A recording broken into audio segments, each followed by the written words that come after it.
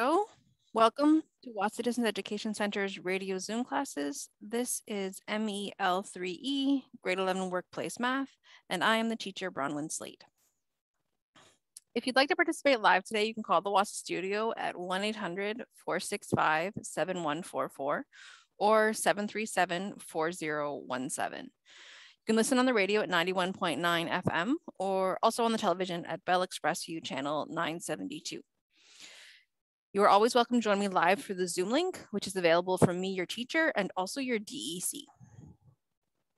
Our classes are scheduled Monday through Thursday from 9 till 10 in the morning, and we are in our 4th week of our 9-week course. A reminder of what work to submit for marking, as you should be thinking about that. The support questions, the ones with the pencil icon, are not for marking. You decide which ones and how many to do. If you're understanding a concept, feel free to skip questions. You don't have to do them all just because they're there. That's totally fine for you to skip questions and pick and choose depending on what your need is. But if you need more practice, if you're struggling with a concept or something just doesn't make sense, let me know, and I'm happy to send you more practice problems. The key questions, however, are the ones with the little key icon, and these are the marked questions, the ones that you need to submit. So please do all of these questions and show all of your work, your steps, and your thinking. This way I'm able to really understand what you understand. And if you're struggling with something, then I'm able to figure that out and help you with that idea. I can also give you part marks if you make a calculation error or something like that. So it's really important to show me all of your work. So how do you submit your work for marking? There are 3 methods. The first is to scan your work and send it electronically. So you can scan your completed work through a device, a tablet, or a phone. Apple devices have a Notes app, which has a scan function, and the Android devices have the Google Drive app, which has a scan function. Both are fairly straightforward to use, and the apps are free. If you need support to figure out how to scan with your device, let me know, and I'm happy to walk you through it. If you need to take pictures because you don't have a device or you aren't able to access these, then that is totally fine. The scanning just makes the files a little bit smaller and easier to send. But if you need to take pictures, that's fine too. Then you can send it to me through studentwork@nnec.on.ca and CC it to bronwyn.slate@nnec.on.ca. Or you can also send it to me through Facebook Messenger at bslatewahsa. The second method is to drop your work off in Sioux Lookout. We have an outdoor mailbox at our 74 Front Street location. We're the bright red building next to the post office, and we have a small white mailbox next to our side entrance. We are not yet open to the public, hopefully soon. But for now, just put your work into that mailbox and I'll get it back to you as soon as I can. The third method is to hand your work into your DEC. Your DEC can either send your work through the Express or fax it to 807-737-1732 or toll-free fax to 1-800-463-7852. Students are also welcome to fax their work in if you have access to a fax machine, that's fine. So if you'd like to connect with me through social media, it's a really good place to find our materials and resources, and then also connect with me to get some support. My Facebook profile and YouTube channel are both under the name B Slate Wahsa. So you can friend me on Facebook or accept my friend request and subscribe to me on YouTube. And then you'll get notifications every time I upload one of our lessons. All of our radio Zoom classes are recorded and uploaded shortly after broadcasting. So it's a really good way to access the replays. So if you've missed a lesson or if you need to go over something again, then going to my YouTube channel, everything is there. All of our lessons are under a playlist MEL3E. And there's also short videos explaining common errors and confusing concepts in case you need some support with something else. It's a really good place to go and check things out if you need some help. Math is a really visual subject, so I strongly encourage you to access the videos. Join me live and just watch. You don't have to talk to me or ask questions, that's fine, but joining me live is one way to do it through Zoom, or accessing the replays on YouTube is really gonna set you up for the most success. So If you're unable to do either of those options because you don't have reliable internet or life just doesn't work that way, let me know, and I'm happy to send you a copy of the recordings so that you can still have the full experience and hopefully understand the concepts to the best of our abilities. If you have any questions or concerns, please reach out and contact me. My email address is bronwyn.slate@nnec.on.ca, and my Facebook is bslate-wahsa. You can call me at the office at 807-737-1488, extension 2209, or toll free at 1-800-667-3703. My office hours are Monday through Friday, 8 a.m. to 2 p.m. But if you need to contact me outside of those hours, leave me a message or send me an email, and I'm happy to accommodate if we can figure out some time that works for both of us.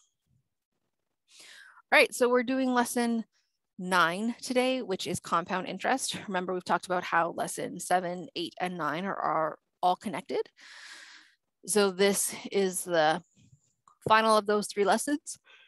And we've been working from simple interest to compound interest and connecting the two. And so today we're going to be looking specifically at compound interest. So at the end of the lesson, you will understand the benefits of compound interest for investments and the drawbacks for loans. You'll be able to explain what principal, interest rate, time period, and compounds are in various situations. So you know you've met the learning goals because you can explain how compound interest earns more for investments but costs more for loans. And you can identify the principal, interest rate, compounding periods, and time in order to find the final amount. All right, so when we'll use this in real life? So we're identifying the information we have and what we need to find. Problem solving in life, being able to figure out what information you know and what information you need to know is essential to be able to figure out problems. We don't necessarily always break it down like that, but that's really the foundation of solving problems in the world. And so this is the skill that we're really practicing in this lesson. But let's first activate our brain with some mental math. We know that I don't believe in mad math minutes, that they cause stress and anxiety in students and don't actually teach skills that are transferable that you can use in various situations. So we don't do that. Instead, we work on strategies and developing conceptual understanding so that we can have access to our facts, be comfortable with our math facts and numbers, but able to attack any problem because we have a tool or a strategy opposed to just hoping that we memorized it. So our question today is 500 divided by 20, and we're going to use the concept of proportional reasoning. So the idea of proportional reasoning is that things that are proportional, so that things that have the same relationship are going to be the same type of question. So we often do this without even realizing it. But so I'm going to say, okay, well, what is, and again, all of these questions, you can always do these in multiple ways. So we have 500 divided by 20. And so I can say, well, I know that both of these numbers are divisible by 5. So that means that if 500 divided by 20 is the same relationship as 100 divided by 4. Because 500 divided by 5 is 100 and 20 divided by 5 is 4. So I know that I'm still talking about the same relationship. Even though I'm talking about smaller amounts, the relationship is still the same. So then the same thing as I can look and I can go, okay, well, this is 100 and 4 are both divisible by 2. So I'm going to divide them both by 2. I'm going to cut them both in half. So 50 divided by 2 is the same as 100 divided by 4, which is the same as 500 divided by 20. Well, then I can cut that in half again. So 50 cut in half is 25, and 2 cut in half is 1, and so that's going to equal 25. So 500 divided by 20 is equal to 25 because all of these relationships are all the same. We didn't change our proportions. We're still comparing the same amounts to the same amounts. We're still saying if we have $500 to 20 people is the same as $100 to 4 people, which is the same as $50 to 2 people, which is the same as $25 to 1 person, which is $25 per person. So $500 divided by 20 people is still going to be $25 per person. Is one way to think about it if having a concept opposed to just numbers makes sense. So you can do this proportionally. You can compare these numbers so that you can make it to something that is easier for you to divide. All right, so what prior learning do we need to know for today?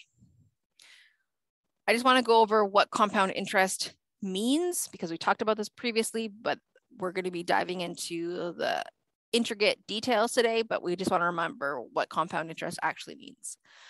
So compound interest is when we're earning interest on the principal and also the interest that we've already earned. So it's 2 parts for compound interest, both the principal and the previous interest. It has exponential growth, which is this fast line where we go up and up and up fast and fast and fast. You can think of it as free money from free money if this is an investment. So you're getting money, or you're making money on the money that you already made, which is why it's kind of think of free money from free money. And it's really great for investments. That's how you get your investments increase a lot and you make lots of money over a long period of time. But it's not helpful if you are borrowing money, because the same idea is that if you owe money, then you end up paying interest on the interest that you already owe. So it's not great if you're borrowing money to have compound interest, because then you owe money on the money that you didn't owe before. All right, so what is new today? So we're going to talk about compounding frequency. So we're going to go with an example and remember back with simple interest. So when we had talking about simple interest, which is what we've been talking about for the last few days. So this is when you're only making interest on the original amount. So what happens when you have $1,000 and it's invested for 7 years at 5% simple interest? So we make like a spreadsheet, we make a chart. We have our year, our principal, our interest, and our amount. In year 1, our principal amount is $1,000. So we make $50 on that $1,000, which means our final amount is $1,000 plus 50, which is $1,050. So in year 2, our principal, remember, we're still calculating interest on the $1,000, the original amount. We get another $50. So at the end of year 2, we have $1,100. And then that continues. Every year we make $50 and we add it to that amount so that we are able to see that we make $50 each year, and that adds to our final amount. So after 7 years, we have $1,350, which means we earned $350. Okay. So now compare that to if we compound that yearly. So what happens when $1,000 invested for 7 years at 5% interest compounded yearly? So again, we're going to use our chart and we're going to say, okay, all right, our first year, it's still the same. We're making $50 on that $1,000 principal, and we end up with $1,050. But that means at the beginning of year 2, now we are investing $1,050. And so we're making more money. We're making $52.50. We earn an extra $2.50 because we get interest on that extra $50 that we didn't have before. And now we have $1,102.50. And then we continue that. Remember that our principal changes every single year. So that at the end of 7 years, we have a total of $1,407.10, which means we made $407.10 when we're compounding.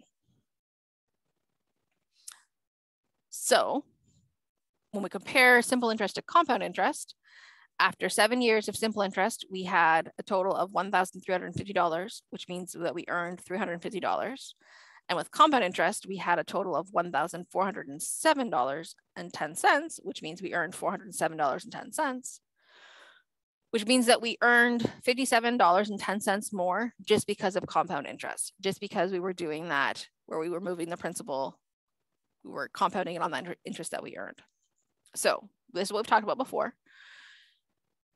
And it means that we are growing faster. So if we don't have any interest, if our interest is simple interest, we grow in this straight line.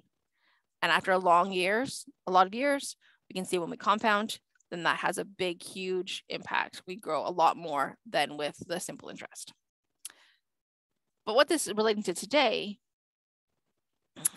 is that, can we get even more money? Can we do this even more? So we know that compound interest earns more than simple interest, but the more frequently we compound, the faster the interest adds up. So not only can we, so what that means is that the more frequently we go back and we're investing that money, interest that we've earned, we're going to get more and more interest. So here's a graph, and these are all different compounding. So if we compound every year, like we've been doing so far, we have this growth here. We have this red line. So we start off in 1 year, we really don't see very much difference, but after 12 years, we're this red line. So 1 year, if we compound once per year, that means that we just reinvest the interest that we've earned at the end of the year, we have this red line. But if we do it every month, that means at the end of every month, we reinvest that money and we earn interest on the month on our bill we've already earned. We have this blue line. So you can see already it's 6 years, we're starting 7 years, we're starting to earn more and more and more. And after 12 years, we're much higher than we were if we just did it once per year.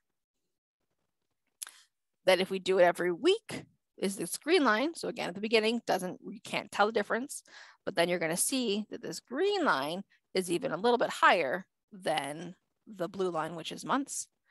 And then if we did it in days, if we invested every day, after every day we earn interest, we can see this is this light yellow line. And so it goes up and up and up. You can see it's just even a little bit more. So the more often that we compound, the more frequently our compounding periods are, the faster the interest adds up. And so that's a really big difference, because if the same idea is that if we invest that principal back with the interest, if we do it more often, we're going to be earning interest on it more often. So compounding frequency, this is on page 29 of your IL booklet. This is what we've been just talking about. So the compounding period means the time frame in which compound interest is calculated. So compounding periods are often less than a year.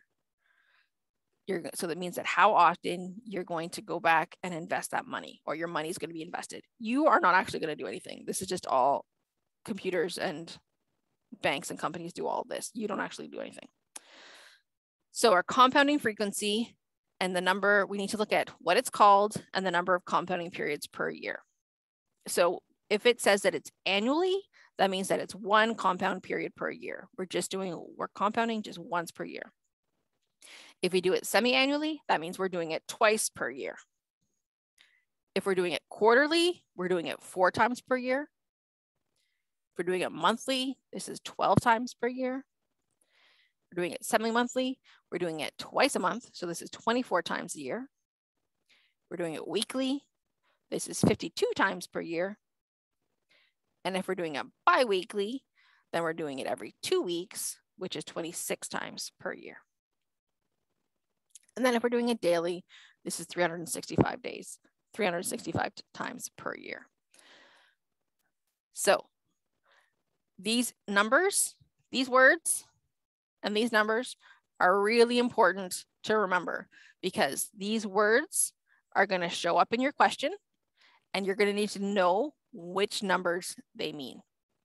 So highlight it, mark it, write it down, mark it on your page, that page 29 is super, super important because you need to know that what these words mean in terms of the numbers. Okay, so you don't have to memorize it. You might get used to it and be like, all right, that's what this number means. But it's super, super important to remember to connect these words to these numbers. So make sure that you look it up every time until you're feeling comfortable that you remember what it means. Okay, so we're going to use an actual formula. We've been using spreadsheets, we've been using charts, which is great to understand. But if you're doing something monthly for 25 years, that's going to be a lot of charts to make. So we want to understand what we're getting into without having to always do the charts. So we have a formula that we can use. So our formula for compound interest, again, is on page 29 and is A equals P times, because that bracket means times, 1 plus I all to the exponent n. So that's what this formula means.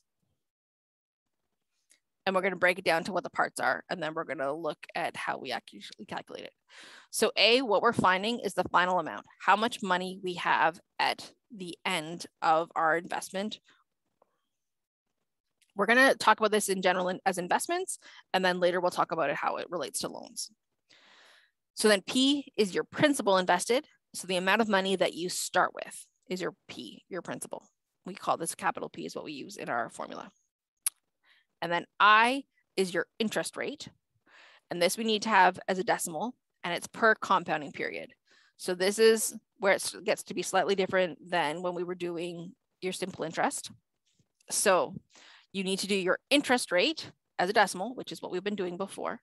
But now you need to divide it by the number of compounding periods in 1 year, because how it works is that your interest rate is broken up into smaller chunks depending on how many times you're compounding it for the year. So we're going to look at this more, but that's just where we're going. And then your N is the total number of compounding periods per year. So how we figured that out is that we have our number of compounding periods times our number of years. So again, this is a little bit different than simple interest. And so we need to remember, we're going to spend time on both these two ones that are a little bit more work to figure out our compounding formula. Again, you do not need to memorize this. That is the, if you have the old booklet, that is the formula that is in your old booklet. If you have the new booklet this year, then also on page 29,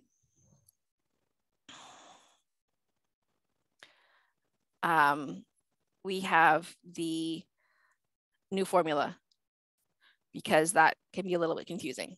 So here, our final amount and our principal are still the same. So it's still the final amount is the amount of money that you invest, and the principal is the amount of money that you start with. But now, instead of having it where you have one letter that means two things, I've now put in that you have the two letters. So you have your R, which is your interest rate, and it's expressed as a decimal, just like usual. And then you have your N, which is your number of compounding periods. So your formula is A equals P all times 1 plus R divided by N all to the exponent N plus T. Sorry, N times T, my bad, sorry. So then your T is your number of years, your time in years.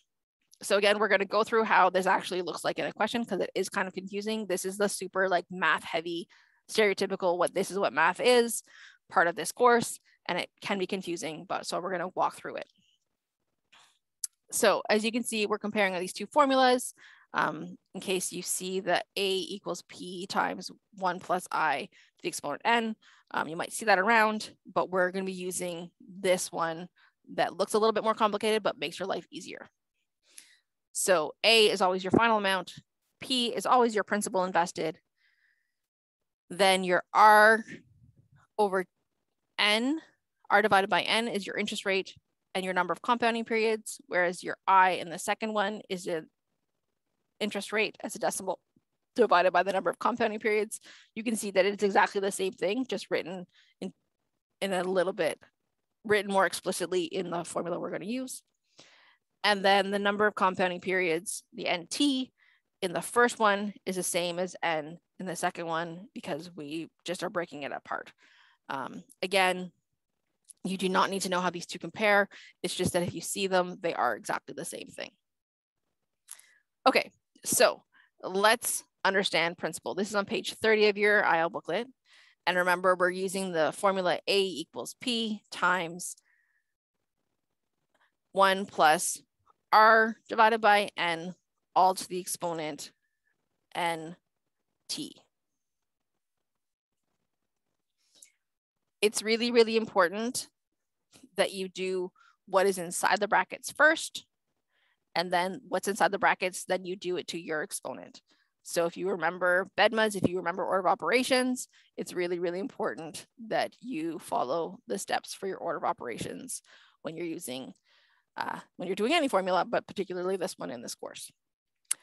So understanding principal, remember principal is the money that's invested or how much you borrow. So we're going to look at these two questions to figure out if we can figure out what the principal is. So example 1, Parker has $10,000 in a savings account at CIBC, earning 2.5% interest per year, compounded monthly. If he leaves his money in this account for 5 years, how much money will he be in the account at the end of 5 years? So these questions have a lot going on. So it's super important at the beginning to figure out what it is that you are being asked. So first we're going to figure out what P is. That's what we're trying to figure out. Principal, what is our principal? How much does Parker have? How much is he investing? $10,000. That is what Parker's investing. That's what P is equal to. That's all that I'm asking right now. So example 2, Ashley borrows $25,000 at a rate of 8% per year, compounded quarterly. If she doesn't pay back the loan for 15 years, how much money will she owe at the end of the term? So here, when we're talking about a loan, we're still talking about the principal, how much we're starting at the beginning with. And Ashley borrows $25,000. So that is our principal. That's what we're starting with. That's all that right now I'm asking you to figure out. It's really important in your questions to go through and pick out these different variables so that we can then use the formula at the end. Okay, so that's question 30. Sorry, page 30, question 1. That is all you need to do. You just need to practice figuring out what the principal is. Okay, so now understanding interest rate. So this is the R and the T, sorry, the R and the N part of your formula. So remember, it has two parts. Our interest rate has two parts. It has the interest rate given by the bank and the number of compounding periods in 1 year. So the interest rate is the percentage of the principal that the bank is giving you in investments or charging you if you have a loan. The compounding period or the frequency is how often the interest is added to the principal. So for our example, so Parker has $10,000 in a savings account at CIBC, earning 2.5% interest per year, compounded monthly. So our R is our interest rate. So our rate is 2.5%. Remember, this always needs to be in a decimal. So I'm going to divide that by 100. 2.5 divided by 100 is going to be 0.025. So we need to always change it into a decimal. Then our N, our number of compounding periods per year. So interest rate is that part. Then your N, compounded monthly, is where it tells us our N. And this is when we have to go back to that chart on page 29 that tells us monthly tells us that it's going to be every month. So our N is monthly. So that means it's 12. Every month is 12. Monthly is 12.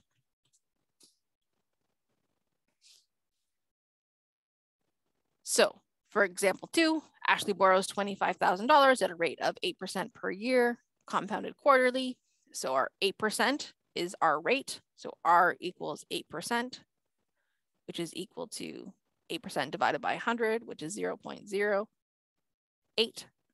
And then our N is our compounded.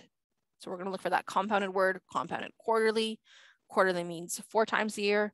So quarterly, so our N is equal to 4. So that's how we figure out those parts of the question. So now on page 31, you can do question number 2.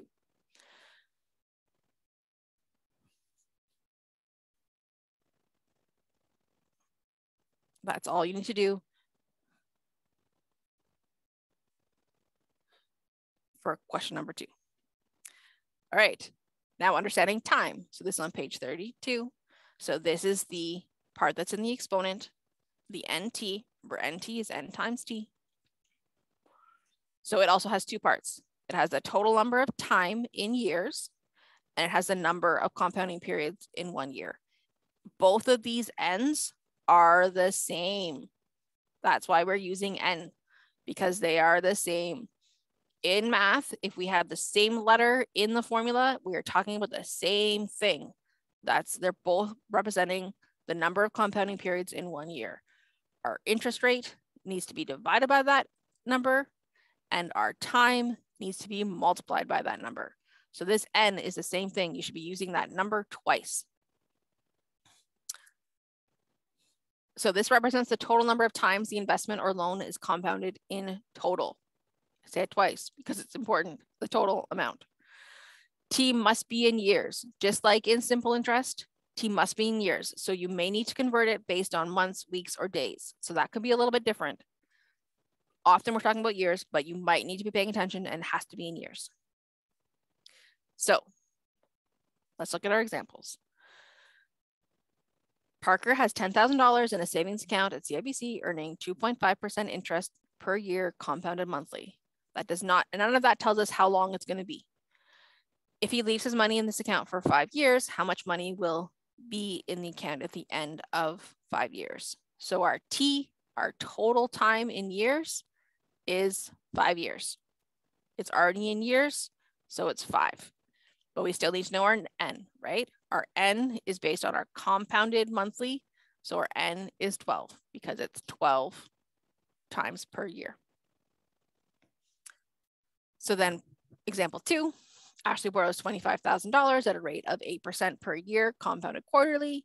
If she doesn't pay back the loan for 15 years, how much money will she owe at the end of the term? So it's 15 years. So our time is 15 years, but our N is compounded quarterly. So our N is still 4 because we're compounding for quarterly. Our N is the same as before. When you are writing it all out, you don't need to write N twice, but here when we're breaking it apart, we need to remember that N affects both the interest rate and the time. So now on page 33, you can do question number 3, where you look at time. So now that's great. We've picked it all apart, but now we need to put it all together. This is how we actually are doing our problems because our problems have all the parts. So now let's look at one question with all the parts. Question number 1. An amount of $4,000 is deposited into a savings account at the rate of 7% compounded monthly. Calculate the total balance after 5 years. So for these questions, we are figuring out what we know and what we don't know. And the first thing that we're going to do is we're going to list all of our variables. So the question asks us to calculate the total balance after 5 years so that we're looking for A, how much our final amount is, or our total balance, our total amount is A. So that's what we're trying to figure out. We don't know that number. So our P is equal to 4,000 because that's our principal. That's how much is deposited. Our R is equal to 7%, which is 0.07 because that's the rate that's given to us. Our N is compounded monthly, so 12. And our T is 5 because we have 5 years. So you need to go through your question like I've done and write down all of your variables so that you know what you're going to be using. This is super helpful. If you do this, then this tells me that you understand part of this question. If you make a mistake when you're doing the calculation, okay. But if you write this down, then this is telling me that you understand where these numbers are coming from and what the numbers are supposed to be. So I can give you a bunch of marks for that. Then you're going to put it into your formula. So you have A equals P times, which you're going to open up a bracket, 1 plus r divided by n. You're going to close your bracket, and then that's to the exponent n times t. So I suggest that you always write down your formula so you know where your numbers go. And then all you're going to do is you're going to take the numbers that you've written down, your variables written down, and you're going to replace your variables with those numbers. So for this question, A equals 4,000 times 1 plus 0.07 divided by 12, close your bracket, all to the exponent 12 times 5. You're going to write all that in so I can see that you know where the numbers go. Then you can do this in a couple ways. You can just do this whole calculation all in one step on a calculator. That is fine, and get your final answer. That's okay. That's how I generally do it, but you can do that. If you want to do it in parts and you want to write down, you want to do inside your brackets first, and then you want to write that down, then if it has more than 5 decimal places, then it is best to keep that number in your calculator to get the most accurate calculation. If you're going to round it, you have to have at least 5 decimal places. Don't round it to 2. You need at least 5 decimal places to help you. This is why I encourage you to not do that, but just leave the calculation all in your calculator. But if you want to, you can. Then you finally get A equals $5,670.50. Your final amount after 5 years in the savings account is going to be $5,670.50. And that's how you calculate compound interest using the formula. So as we've talked about it, compounding is great for investments because we get money based on the money that we've already made, free money on free money, but it also applies to loans and debts. So let's look at that. Xavier's credit card balance is $800 at the beginning of July with an interest rate of 19.99% compounded daily. He forgot to pay his bill until the next month. How much interest did he have to pay? So we're assuming that he hasn't bought anything else. All we're assuming is that he had that balance of $800 on his credit card for the month of July. So first, we're trying to find the interest. That's all we're asking. So you need to remember that the question is asking how much interest did he have to pay. So for the amount, for compound interest, the amount is equal to principal plus interest, right? So that's what we're looking for. So this is gonna be a little bit different, but with compound interest, we still need to use that one formula that we have. So our principal is $800. That's how much he borrowed. The rate is 19.99%, which is divided by 100 is 0.1999. The compounding period, N, is equal to 365 because it's compounded daily. This is actually how credit cards work. And the time is for July. So that's 31 days in July divided by 365. Because remember, this is per year. So our time is 31 divided by 365. Which you can do in a decimal, but I'd encourage you to leave it as a fraction because it makes your life simpler, really. So for our calculation, remember, we have A equals P times 1 plus R divided by N, all to the exponent N T. So we put in our numbers. So A is equal to 800 times 1 plus 0.1999 divided by 365. Close your bracket, to the exponent, 365 times 31 divided by 365.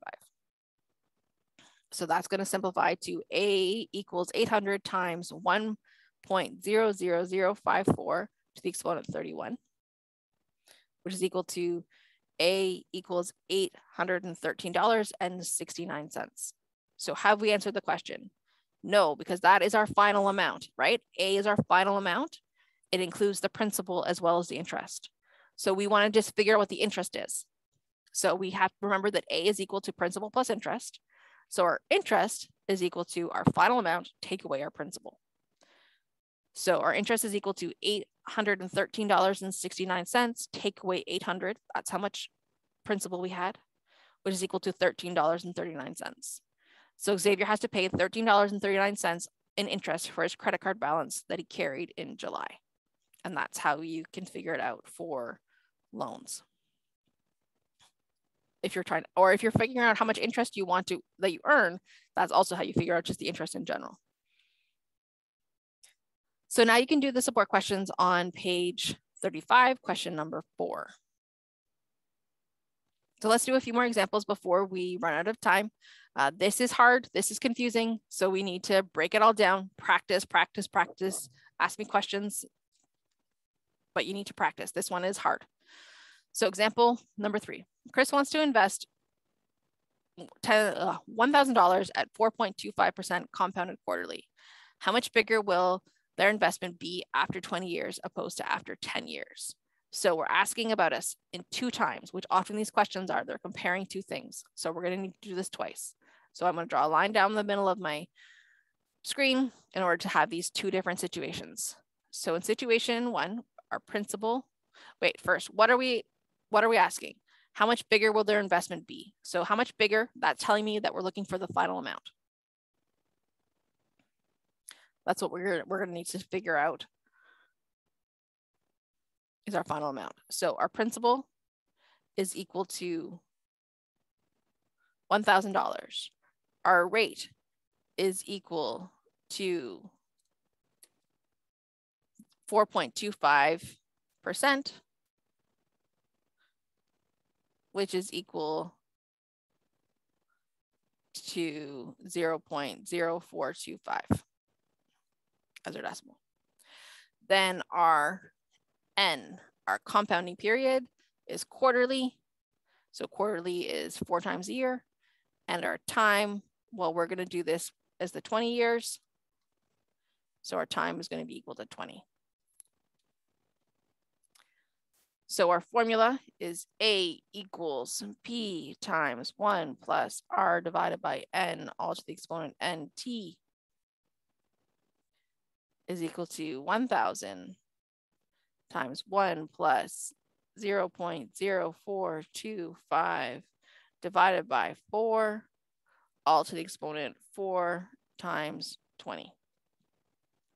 Now I'm going to put this into our Desmos calculator, and I'm just going to do it all at once. So 1,000 times, you can either use the click on the bracket or press Shift and 9 is to open a bracket. 1 plus 0.0425 divided by 4. Now with Desmos, you need to make sure that you're looking at your cursor. So here, right now, it's flashing. If I do something else, it's going to happen to this 4. So I need to move it outside of my bracket and close my bracket so that I know so that it's in the right place. So sometimes it doesn't. So here I did 4 times 20, but it told me, it was like, okay, so it thought that I wanted to times something by 20, which I don't. So I need to be making careful. I need to be paying attention to that. So I need to put my 4 times 20 into brackets so that it puts it where I want it actually to be. So that gives me $2,329.18. $329.18.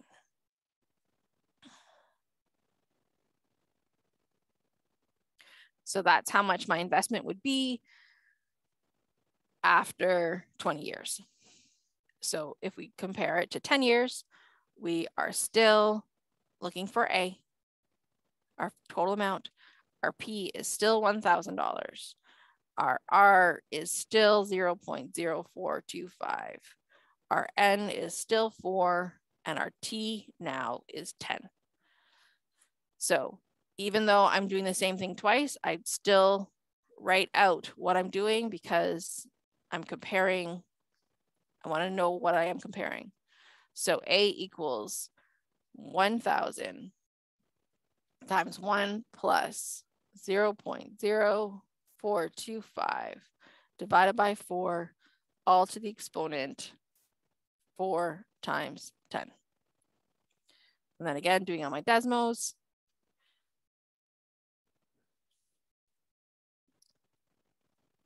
So again, you can do this on your own calculator. You do not need to use Desmos, but I really like Desmos because you can see everything that you've done. But you do what makes the most sense for you, what's easiest for you. So that's $1,526.17. 1526.17.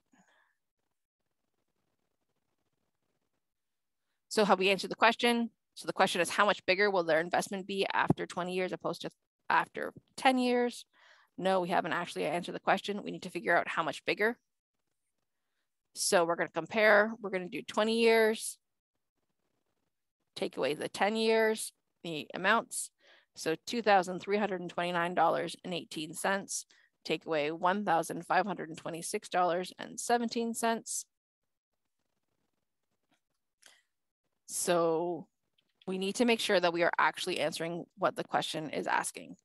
Because yes, you found out a bunch of information, which is true information, but the question is asking us how much is it going to be, how much bigger. So it's $803.01 bigger, 803.01. So Chris's investment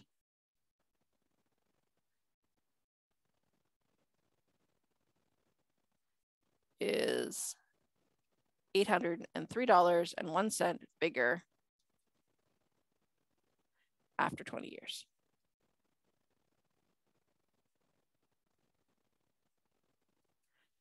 So make sure you're answering the question.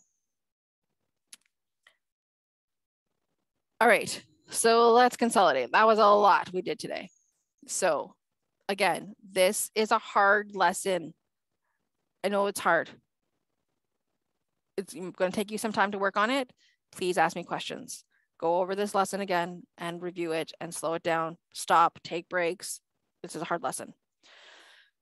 So we learned that, we remembered that compound interest grows exponentially and the pattern increases and decreases at a constant ratio.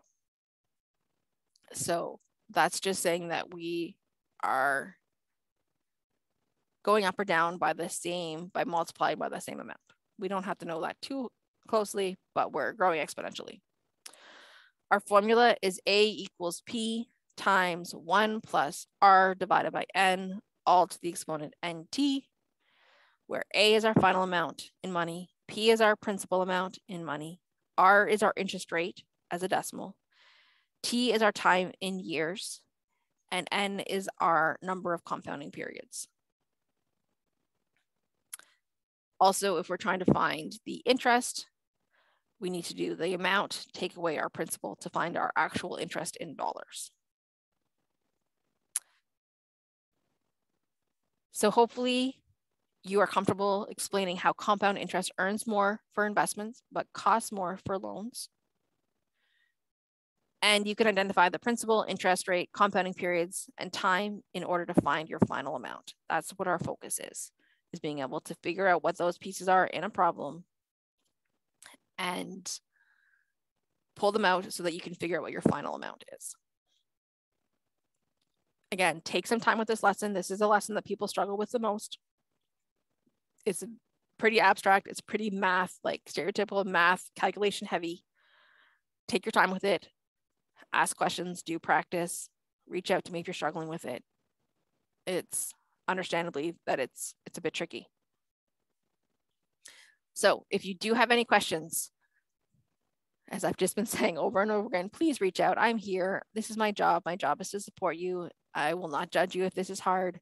I understand this is probably the hardest part of this whole course. This lesson is what people really struggle with, but we can get you through it. I'm here to help you. I'm here to walk you through it. I'm here to support you. So please reach out. You can call me at the office at 807-737-1488, extension 2209, or you can call toll free at 1-800-667-3703. You can email me. My email address is bronwyn.slate, and that's spelled BRONWYN.SLATE@nnec.on.ca. You can reach out to me through Facebook. Lots of people ask me questions. You can send me, even if you're doing one problem, you can send me a picture of that one problem that you're doing and we can talk it through. Or we can even video chat through Facebook if that would be helpful for you. We don't have to, but we can. So my name there is B. Slate Wahsa. Also, you can connect with me on YouTube and find the recording of this lesson and be able to go through it at your own pace. And that's also called B. Slate Wahsa and YouTube. So there's lots of different ways, whatever feels best for you. If email feels best, then email me. If phone feels best, then call me. Do what works best for you. but really reach out and get the support if you need it. My office hours are Monday through Friday, 8 a.m. to 2 p.m. But again, if that doesn't work for you because you are working, you have a busy life, it's completely understandable. We can make it work. If you, either you can send me messages and then I can send them back to you for when I'm working. That's sometimes how I work with students, is that they send me messages when it's convenient for them and I send them messages when it's convenient for me. And we work that way. Or we can also arrange a time that works for you if you want to actually speak with me directly. Reach out to me and we can make that happen. This Friday is the remembrance of the murdered children from residential schools. So it's Orange Shirt Day. I really feel like maybe it's Truth and Reconciliation Day. We need a better name for it other than Orange Shirt Day, but we will be closed in honoring of remembering the Indigenous children who were stolen from their families and many who did not return to their families from residential schools. So we will not be open on Friday, but we will be open on Thursday, tomorrow, and then back again next week. So you can reach out and connect with me if you need some support. Thank you so much for joining me today. I hope you have a lovely day. Mwich.